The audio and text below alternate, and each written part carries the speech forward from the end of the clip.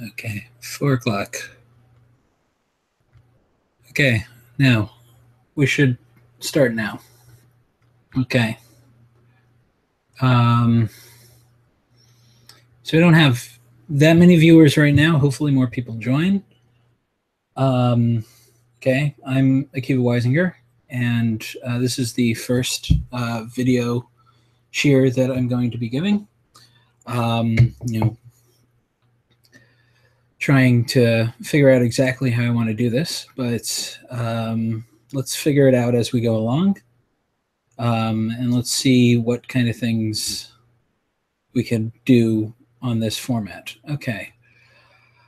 So for all 2 of you that are currently viewing this, and hopefully more people come, basically the subject that we're going to be dealing with is the book American Gods and an interesting Rav Yaakov Kamenetsky on Chumash, which seems to go along with that basic premise.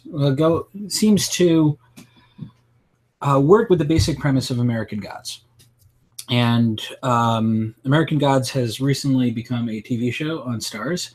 As somebody in some kind of rabbinic capacity, I cannot recommend it to anyone who is God-fearing and stuff. But I've already started watching it, so whatever.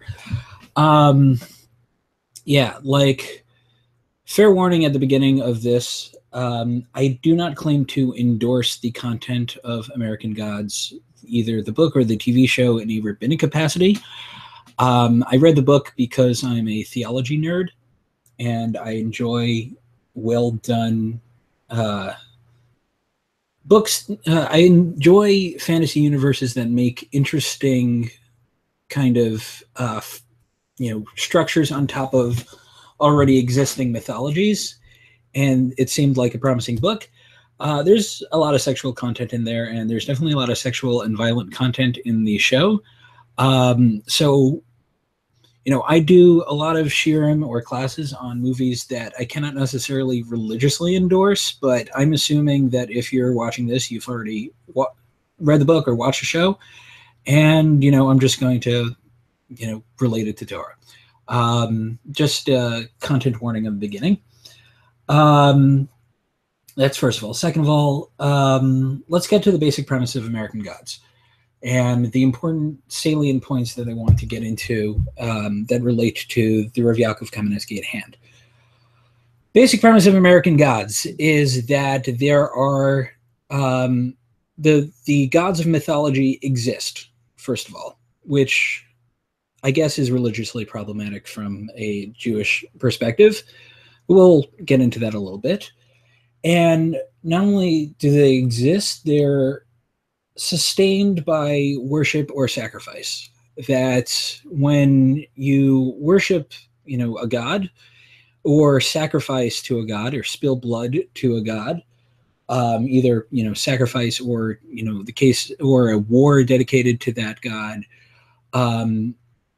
that is the sustenance that allows gods to live. They sustain themselves through worship and sacrifice. And the premise is that when immigrants came to America, they brought their gods with them. In other words, when they came on the shores of America, they, said thank you to their god, or they sacrificed to their god, or immediately thrust into war on behalf of their god.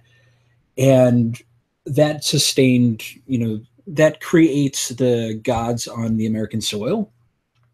And those are the old gods. The gods that are brought by the immigrant cultures are the old gods in this, scheme put forth by Neil Gaiman. The problem is that, as society has progressed and as, people have melted into the melting pot, so to speak, less people worship the old gods, and they are a dying breed, so to speak. And then you have these new gods. The new gods are gods of technology or media or internet that are, sustaining themselves through the worship and sacrifice of technologically driven societies, of post-industrial, post-enlightenment societies, as opposed to the pre-industrial and pre-enlightenment societies that the old gods represent. And the background to the story of American Gods is that there's a war brewing between the new gods and the old gods representing the pre-industrial, pre-enlightenment societies, and those dying out ideas and dying out cultures that are being like walked over by the changing world, and the gods of the changing world, the gods of technology and media and internet, that are saying that they're the new gods, and they're going to replace the old gods. As a book, it's an incredible book. Neil Gaiman's an incredible writer, and one of the things that's most impressive about it is that he manages to there are interludes where he describes each god coming to America, and he manages to mimic the writing style that those the epics of the stories about those gods or mythologies are written in. It's very impressive that he manages to do that. And what's interesting is it's a coherent scheme, that it's like a fantasy novel that has a coherent scheme of magic behind it that makes a lot of sense. You don't see that often. Harry Potter is not that at all. There's no mechanics of the magic there. There's just the strength of the Harry Potter book, and I don't want to get too far afield. The strength of the Harry Potter book is basically that it takes the magic for granted and then says, okay, but how would that society work, and what's the social problems would it have? And it does a pretty good job at that. But one of the things that's most impressive about American Gods is he really put some thought into how this scheme would work. So that's the basic premise of American Gods. To recap, is that their gods exist, that there are supernatural beings, gods that exist, and they're sustained by worship, sacrifice, and belief. And their existence is dependent on people believing in them and worshiping them and sacrificing them. We think that gods exist before the people believe in them. That the question of whether to believe in God is basically, is there a God out there or not? And Gaiman very cleverly switches it and says, no, they exist by virtue of the fact that people believe in them. So that's one component, that gods are sustained by belief, worship, and sacrifice. And this clash, which is there's a lot to it. There's a lot to it as a understanding of American culture, of this clash between the old gods and the new gods, of each culture having its old god, and and the fact that they owe their early success to the old gods, and the fact that in this melting pot of and the industrial age, those old gods are getting run roughshod over by the new gods of technology and media, internet, and industry, stuff like that.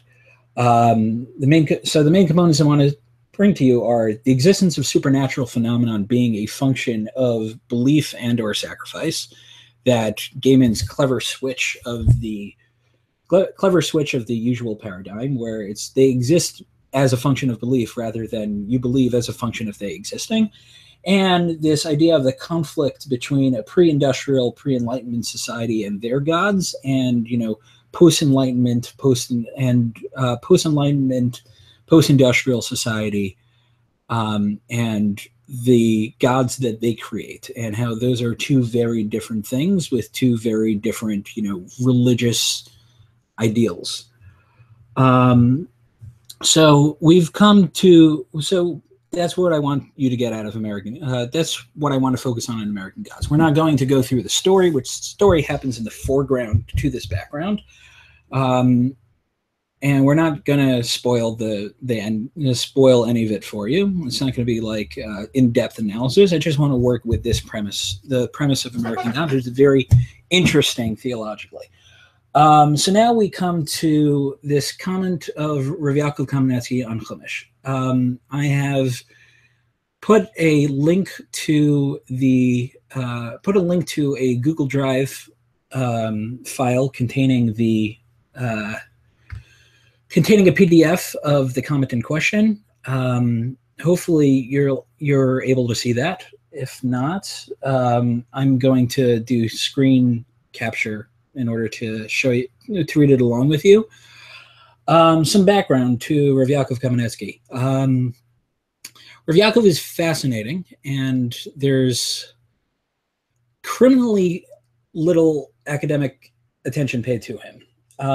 He was, a very big Haredi gadol. He was at one point head of the Moetzes. He's Haredi bona fides, and Rosh Yeshiva of Yeshiva Torah V'das, came from the Slobodka Yeshiva. You could rely on Rav Yaakov Kamenetsky. The interesting thing about it is when you read his commentary on Chumash, it does not read like the commentary of a nice Litvish yeshiva bacher. It really does not. He's very interested in grammar. He's very interested in understanding realia.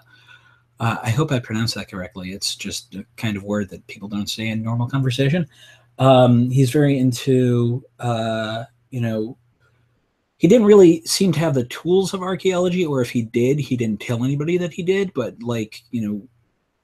seeing it through that lens a little bit, he's very interested in geography. I wrote a paper once about how he seems to use a Freudian idea in his understanding of a couple of places in Tanakh, a couple of places in Chumash. And we do have some evidence that he was a lot more interesting than he let on. In the Art Scroll biography of him, written by, I believe, his grandson, that says that Rav Yaakov said that his Yetzer Hara was that he liked to analyze areas of Torah that nobody else did. And this seems like, sort of, oh, that's your Yetzer Hara? Okay, fine. But the biography points out that the Alter Slobodka actually took steps to rein him in, to make sure that he didn't, make sure that he stayed on the straight and narrow. And a lot of the stuff that Rav Yaakov was interested in is stuff that is classically part of the Maskilisha. Maskilim were the enlightened thinkers. That's what it means. The enlightened, that they're very close to what we now call modern Orthodox, but they became heretics, and we don't like to talk about it that much. But basically, they were very interested in grammar and understanding Chumash Pshat. And Rav Yaakov's commentary is very similar to those. My Rosh Yeshiva from Israel says, what makes Rav Yaakov fun, and he's the one who introduced me to Rav Yaakov Kamenetsky and Chumash, what makes Rav Yaakov fun is that he's a closet maskil. And that may not be inaccurate. So Rav Yaakov is all sorts of fun, is basically what I'm saying, and he does things that good Litvish Yeshiva Bachram don't do. That's an introduction to Rav Yaakov. So, and one of the shiur series that I'm considering doing is a series called Comments of Rav Yaakov Kamenetsky that won't make it into the R-Scroll edition, because there's a bunch of those. Anyway, now we come to the Rav Yaakov in question. Now, this is in Parshas Ve'era, where the 10 plagues are about to happen, or are happening, and you have the case of the Khartoumim, the Egyptian magicians who managed to replicate the early plagues until the Makkah of Kinim, the plague of lice, at which point they are no longer able to replicate the plagues that Moshe has brought on Eretz Mitzrayim. So the fact that the Egyptian magicians were able to replicate plagues such as, turning the Egyptian Nile into blood, and frogs coming out from everywhere. It raises a little bit of an issue because we don't believe in magic anymore. Also, we tend to believe that our God is the God doing all this plague stuff, and he didn't necessarily want. We don't necessarily have how to do magic stuff, but it seems in this particular story that the idea of magic having some power is assumed to be correct. There are theories that say that I'm getting too far afield. Like the fact that the magicians were able to replicate the 2 early plagues seems to be giving legitimacy to the idea that magic could accomplish some things. And this is not the only place where that seems to be the implication. There are various places. First of all, from the fact that the Torah tells you that you can't do magic, you can't do, Ovni Yedoni. So it opens a question whether that means don't do this stupid thing that doesn't work, or it's don't do this thing that has power to it and is magical, but God doesn't want you to do that. And that's Machlokes Rishonim. The Rambam's very, very much, don't do it because it's a stupid thing. It's a stupid thing to do because it doesn't work. But there are other Rishonim, like, the Ramban and the Rashba, who would claim that, no, these are real things. There's a very interesting comment. There's a very interesting comment by the Ramban where he says, I went to go observe a necromancer in order to understand whether there is magic or not. And some people will use that as proof that the Ramban was some sort of crazy irrationalist who, they'll use that to attack the Ramban. And some people hate the Ramban, and I don't quite understand why. The Ramban, probably the smartest Rishon. But, there are things that the Ramban believed that were irrational, but this was merely an instance where the Ramban was like, okay, if I'm going to deny the existence of magic, I need to, observe both sides of the issue. And he went and observed the necromancer. He's like, okay, it's a real thing. And then he wrote, okay, fine, magic's a real thing. Okay. That's more the Ramban being an empiricist than being an irrationalist. Anyway, that's a little far afield. But we're not just talking about miracles. We're talking about various instances of magical things going on in Chumash. That raise a question of, if there is magic, if there is magic, then, what's going on here? And also, why don't those magic things exist anymore? Why doesn't anybody seem to have that power anymore? There's also the fact of demons that are listed, that are talked about in Chazal. We don't know. We haven't seen any demons, I think. I don't know what the audience of this particular video is, but I haven't seen any demons.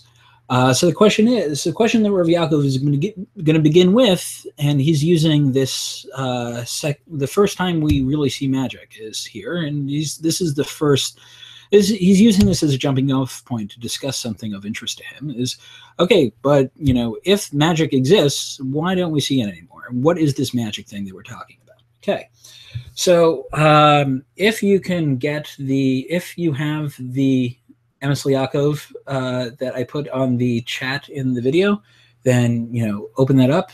If not, I'll just do screen capture. Let's see. Screen share.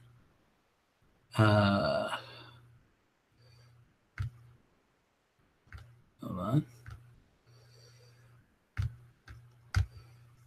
The cool thing about screen share is that when you have it on the actual video, then it just goes, it breaks your brain. Okay, anyway, so let's see Rav Yaakov inside.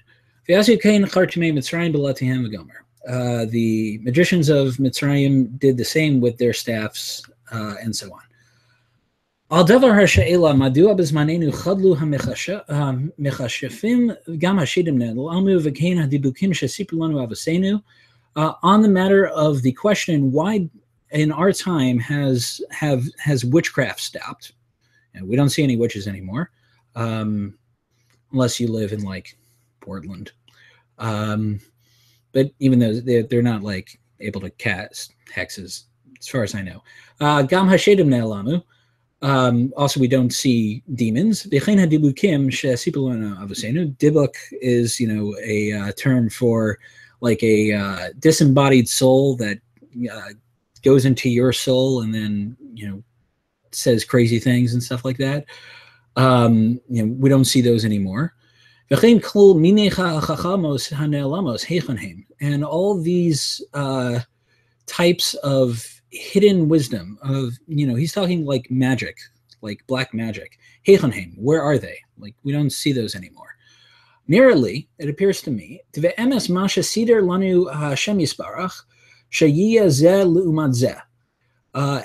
it seems to me that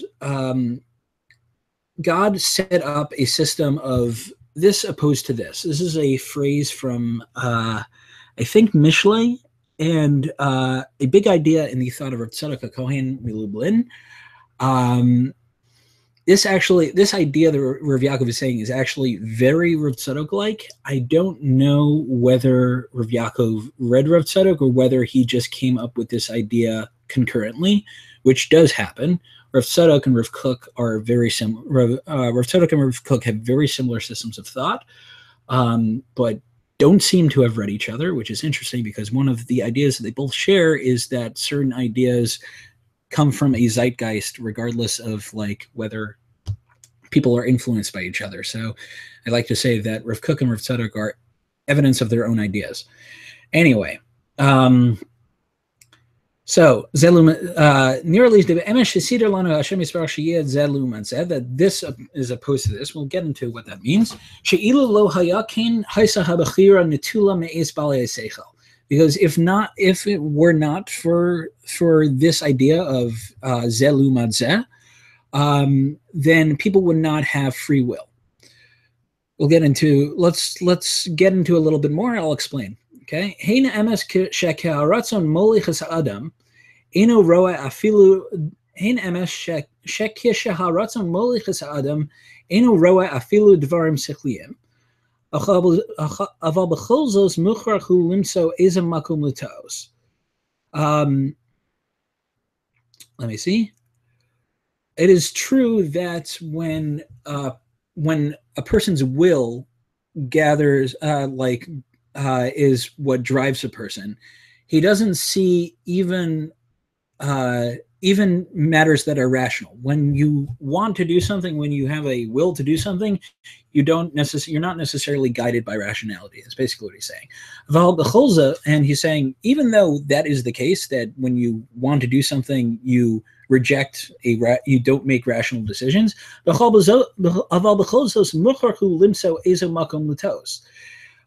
Even in those cases, you find a way to rationalize what you're doing. You have to have basically, I don't know if he's going to say this explicitly because I didn't fully prepare this, whatever.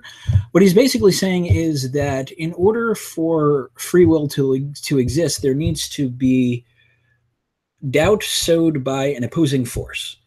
And in the case, and it'll become clear as we go on, okay? As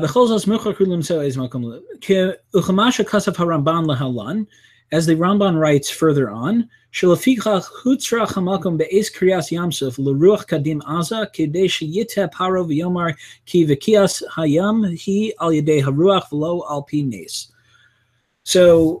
brings a proof from the Ramban. He brings the example of the Ramban, who says that when Kriyas Yamsuf happens, Pasuk makes pains to point out that there was a strong wind blowing the night before, and the Ramban says that the purpose of that was to give power a way out rationally, so that the miracle of the Yam Suf splitting would he would have a way out of absolutely being forced to conclude that God is real, and the Israelite God is real, and so on and so forth. That so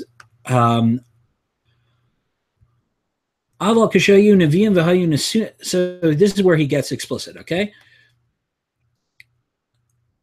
Aval kishahayu neviim v'hayu nosnim osos umoftim l'kayim divrei Hashem. When there were prophets who would give signs and wonders that would support that to uphold the word of Hashem.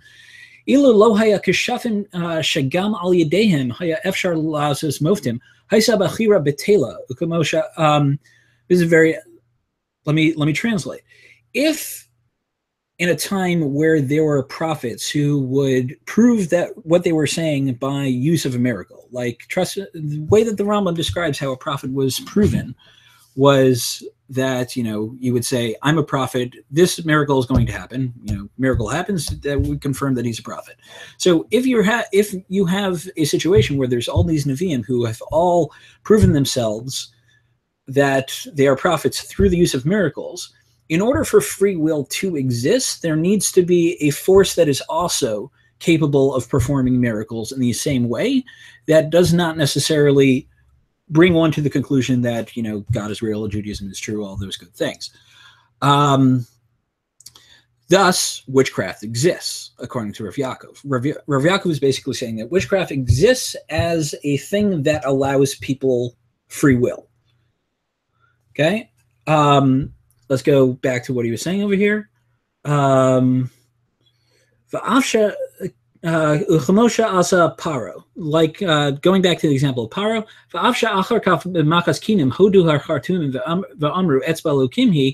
Even in the case of paro, where the magicians of Egypt said after the Yaakov Kamenetsky, after the plague of lice, that we can't beat this. This is the finger of God. Amar paro belibo sheyitakein hakartumim Baduzos mipnei shelo ratzu lahodo shemosha gadol mehem bechachmas achishuf aval ha'emes hi shehu gadol mehem bechachmas. Basically, Rav Yaakov is saying that the Paro, even though he's answering an implicit question on his thing, which is actually on his idea, which is the magicians actually admit after the Yaakov Kamenetsky that they can't replicate what Moshe is doing. Paro may just have thought, well, Moshe's just a better magician than them. So to recap what we're saying, Rav Yaakov believes that witchcraft exists as a function of having to allow people free will in a time period in which miracles exist. They're there to, be a counteractive to the fact of miracles. Okay, let's go on a little bit.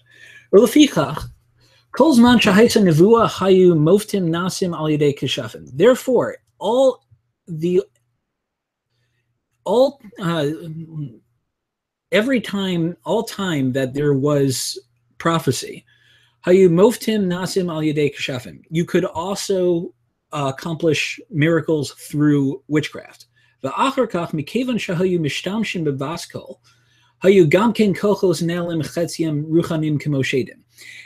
very interestingly, Rav Yaakov knows that demons, are an idea that only exists in Chazal. And he says that there was a weaker level of prophecy and miracle working in the time of Chazal. He's going to come back to this later, actually. And in that time, it was a weaker level of, opposing witchcraft, which were demons. Ukashayu bale mofes adayin hayu shedim shahu megalim ruchanios mi merkava hashchora. And when there were people still able to do miracles, there were still, in opposition to that, there were still demons whose power came from the black chariot. I think that may be a term that he's using that I'm unfamiliar. Masha enkein kishachadlu bali mofes nasa hakol rak gashmios bilvad miata Rak haseichel v'harotzon nishpatim v'nevkim. This is where it gets pretty interesting. This is not the case that when miracle workers ceased, it was because they existed in a intellectual universe that only accepted reason and rationality. And in those cases, once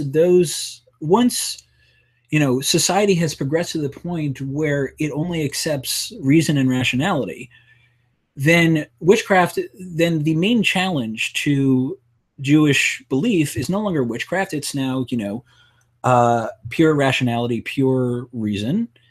And that takes the place of the oppositional force. Amar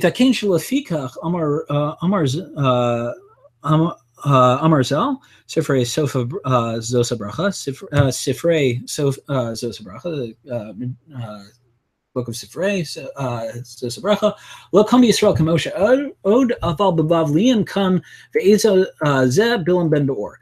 Famous midrash that even though we say that there will be nobody else like Moshe, there was one other person like Moshe who wasn't Israelite, and that was Bilam ben Beor. And there's ideas that Bilam ben Beor and Moshe were equals. And Rav Yaakov says it aligns very nicely with my idea. In order for there to be free will to accept Moshe, there needs to be an oppositional force that makes that a decision rather than something you're forced into by your seichel. Okay. Lefikach Yosef Atzadik Kishamar lo Paro Kshamati Alacha Tishma Chalon Leftora, so Hishiv lo Bil Adi Kalomar Ein Zu Me Chachmasi Ella Elokim Yanes Shalom Paro. Chaim Daniel Amar lo Nebuchadnezzar lo Chachamin Gomer Yachlin Lahachvaya Lamalka Baram Iti Aramaic reading is not my strong. Is Sefer Daniel reading is not okay. Quotes a bunch of psukim. Dilachora tikshu lama lo lahatzil chachmei bavel v'halo bilti safek she'osam hachachamim him she'achlu kartza beYehudai v'tzachnu Chanana Mishael v'Azariah v'lama lo lahatzilam. So he's asking, in those cases where they're asked to interpret dreams and stuff, where biblical characters are asked to interpret dreams, they always say that it is not through my own power, it's through God. And why do they need to say that? Elavada shekol gilo mimarom hachova haisa lefarsim ben hagayim ibnei shehakishuv v'hachachma heim shem notzru l'chtzos ben bnei adam v'hashgacha elokiv v'chumash kasav b'parshas v'echana ki hi chachmasem v'vinaschem l'nei ha'amim. It was not so clear on this point particularly, but basically what he seems to be saying is that in those cases where they say we have to make a claim that where they have to make a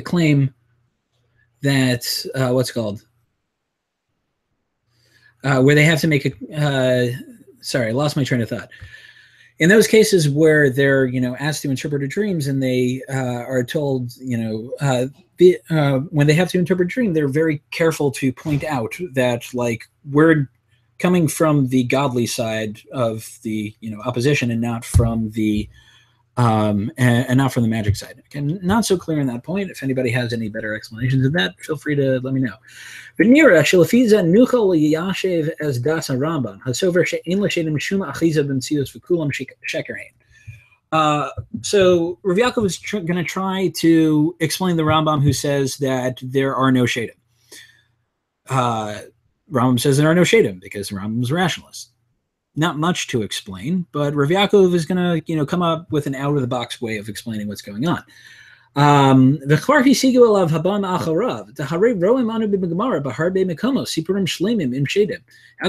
Rambam come along and say that there are no shadim when there are entire stories that are written about shadim in the Gemara? What is the Rambam going to do with all these stories? Does he claim that the rabbis just made this up? probably the Rambam would claim something like these are allegorical, but that runs into trouble sometimes because there are stories about, like, Yosef getting blinded by a demon.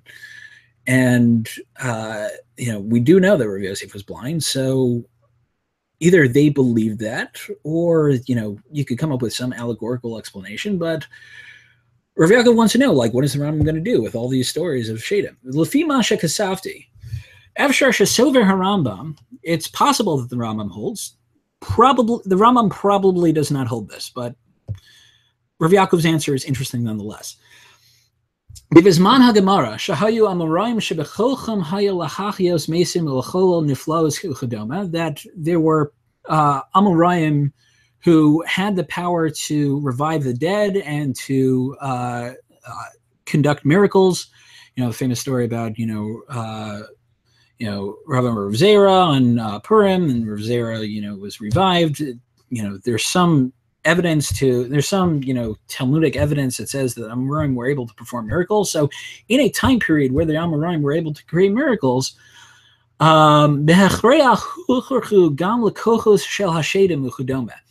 Shadim had to exist as a counterforce in order to make belief in God and Judaism a freely made decision. Kizelu madzeh asa Elokim, using that phrase that we noticed that he used before, of Zelu madzeh. V'im koach hakadusha betokfo kemochein, v'im koach hakadusha betokfo, and if the power of kedusha is that established, kemochein koach hatuma betokfo, the power of tuma is also has to be established. Rak b'yameinu shegam hakochos haruchanim nelamu v'nemogu, and in our times that the spiritual powers are hidden and melted away. Kemo kain shuv ein achiza b'mtzius le'inyan hashedim v'dok. Does he say any more? Okay, he just says this is something which goes back to American Gods. Times that we don't have those same spiritual abilities anymore, and there's no need for that oppositional force to exist. It no longer exists. There are no shadim because we don't have that same kind of belief. We don't have that same kind of spiritual abilities. Then he finishes off. B'nitzkarti k'shayisi b'kelm ra'isi shekasaf hagra Wasserman zatzal b'shem Chavetz Chaim zatzal, and I remembered that when I was in Kelm, I saw that Rav Elchanan Wasserman wrote in the name of the Chavetz Chaim Shemasa Hadibuk Hamaforsam Shahayu B'Yamav, that the dibuk of the Chavetz Chaim, which is a well-known story, and it is a well-known story, would be the last one. According to Rav Elchanan Wasserman, said in the name of the Chavetz Chaim that this is the last dibuk.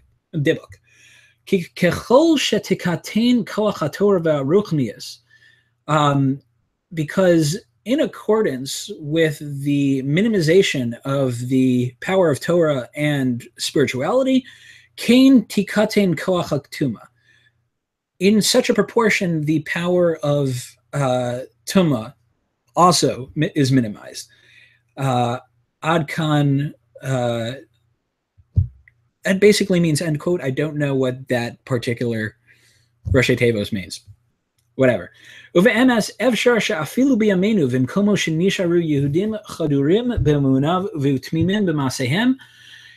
it is possible, in reality, it is possible that even in our days, in places that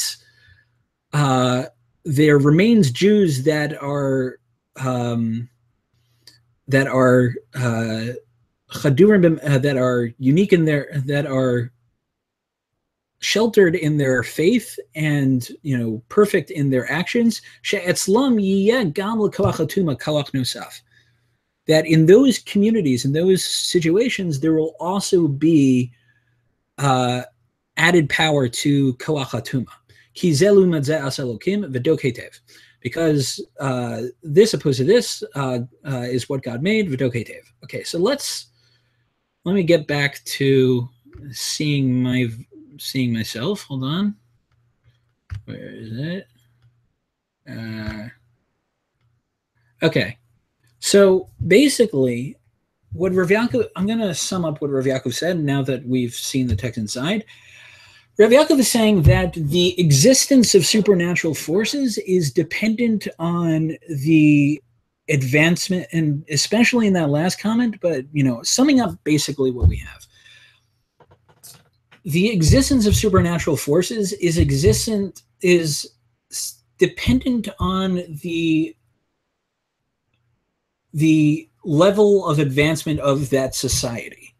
We like to think that because, the way that we typically think, the way that, seems the most accurate way of thinking of it. I'm not saying that, this Rav Yaakov is right, though I'll argue a little bit at the end that I think there's something to it. But the way they typically think about it is that there were never demons. There were never any supernatural things. And we got smart over time and figured out that there was no supernatural things. And, now no longer exist. Now, we know that it never existed. Rav Yaakov is sort of, doing judo to that. He's taking that, claim and then, sort of using it to his own, taking the power of that claim and then, sort of taking it to his own ends. He's saying, no, it's not that we got smarter and realized that there were no supernatural forces.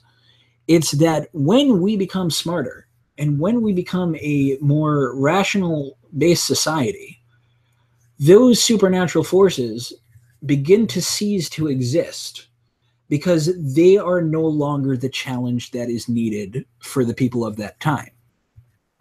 In other words, when the Jewish people are in a time of miracles and prophets, and when they have, signs and miracles happening constantly, then in order to make faith a freely made decision, there needs to be forces that oppose that are coming from the same, that are, of a similar, there needs to be a challenge to faith that is coming from a similar perspective. So if there are miracles going on, then there need to be miracles going on from like an anti-faith direction in order to make faith a freely made decision.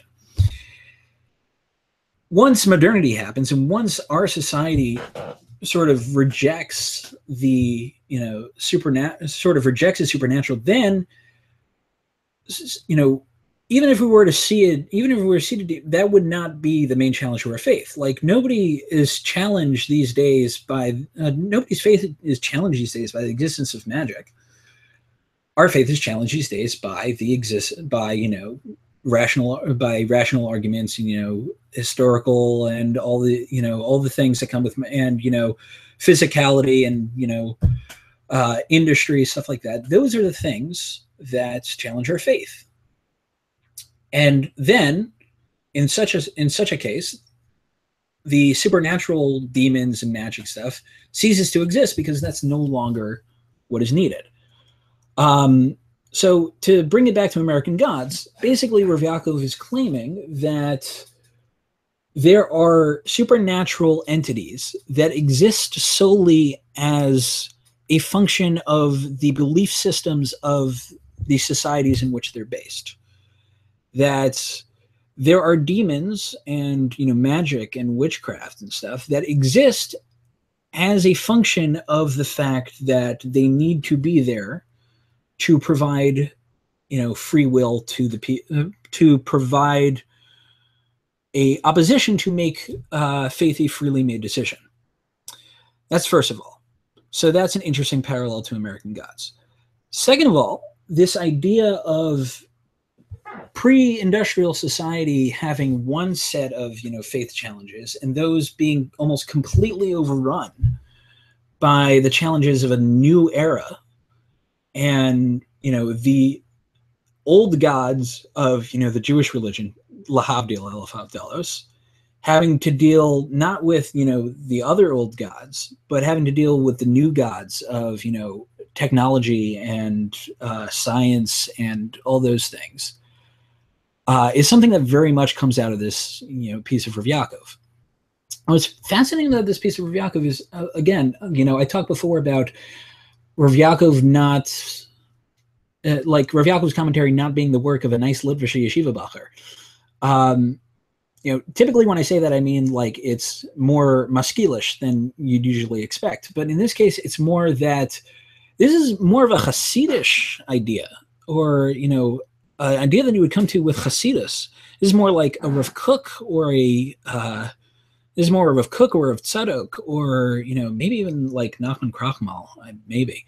But like, this is not, the typical kind of, broad hashkafa that, historiographical hashkafa that you typically get, which makes Rav Yaakov fascinating. But anyway, like, so basically we have the idea down, I think. If people don't have the idea down, they could, let me know. Which is that the reason why we don't have demons anymore is because they're no longer the challenge of faith that is necessary. We don't have demons and magic anymore because, like, we have a different type of religiosity that requires a different type of challenge. So I'm gonna spend like a minute or two, or knowing myself, like 10, kind of long-winded, I know, talking about, like, does this idea have any merit? Is this idea useful? Because it seems you could go and say, with a lot of justification, that, okay, this idea is very clever, but it's, it's basically, it's like, it's a very clever, but, fundamentally wrong idea. That, you're basically saying, you're taking the same evidence that, like, we in the scientific era don't believe in demons anymore, and that we don't find any demons anymore.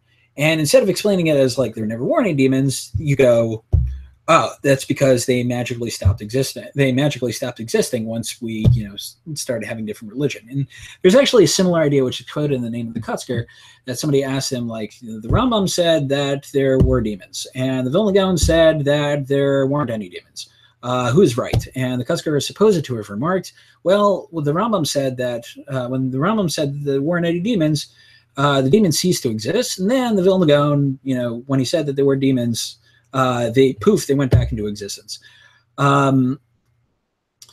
Which, thanks, Vilna Gaon, whatever. I don't think that the Kutzker actually meant this seriously. It sort of cuts against most of his other philosophical statements, and I think he was being sarcastic. But, like, let's use that quote as an example of something that's, ridiculous.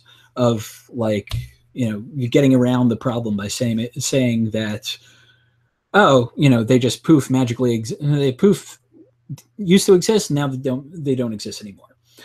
So, from a perspective of, like, pure evidential, empirical scientific things, yeah, I think that's, a good point. You don't necessarily have to take that Rav Yaakov seriously. But let's have a little fun. Okay?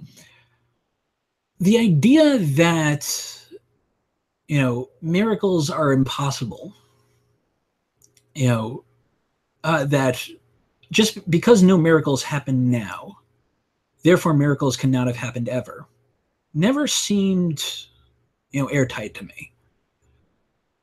Because, the whole point of a miracle is that God did something. The whole, definition of a miracle is that God did something which went against nature. So the fact that nature doesn't work that way, and we, have investigated and found that nature doesn't work that way, is no evidence that miracles are impossible. It just means that we know how nature works. The real question is, if miracles happened, why don't they happen anymore? That is a better question. Okay? To restate that point. Claiming that because miracles happen nowadays, they can't have happened ever is not a good point. Asking why they don't happen nowadays when they are supposed to have happened, in former days, is a better question, in my opinion. And what Rav Yaakov has done here is given us a way of answering that question. That there are certain things, there are certain sort of, divine phenomenon that are necessary for certain ages that are not necessary for other ages. And I think you could work with this to understand, to give yourself an understanding of how miracles are supposed to have happened in biblical times and don't happen anymore. That, I almost, wrote an article on this, and as happens with most of my articles, I, overthought it and never ended up writing it. But the idea that God felt it necessary to perform miracles to prove to the Israelites that nature is not that, there is a transcendent God who transcends nature, and that actions, and that, people in this world can transcend, their nature and the power structures that they find themselves in, and, bringing them out of Egypt, and, splitting the sea. That could have been meant for a very specific time period where there wasn't, a real sense that, nature is not destiny. And now that basically what I was trying to write in this paper is that now that we have technology, now that we know very clearly that, like, we are capable of doing things that transcend the natural state that we find ourselves in, miracles are not there because they never existed, but because they aren't necessary anymore to teach us something. Their job was done. Like, you can come up with a better answer than me as to why miracles were necessary then and necessary now. In fact, like, I came up with this reasoning, like, 5 years ago. I'm already seeing problems with it as I'm talking about it. But, like, basically, I think that what makes this piece useful, and not just, a nice little out-of-the-box thing that Rav Yaakov comes up with, is that it gives us a derech and understanding how supernatural events could have happened in biblical time periods and not happen now. And not so, hopefully this was a good, interesting time. I don't know if anybody stuck with me all the way through. It doesn't give me the option to see, like, who's watching and, like, how many people, and I've fluctuated from, like, 6 to 10 watchers this entire time. I don't know, we'll see.